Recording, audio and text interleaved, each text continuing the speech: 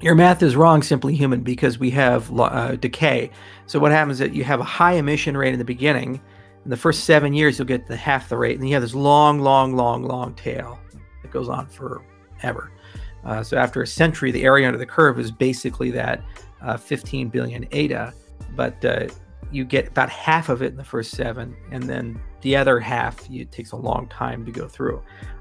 Very similar to Bitcoin. It took about 7 years for half of the emission to be done. And now we're on the other side of that, but it'll take over 120 years before block rewards become negligible.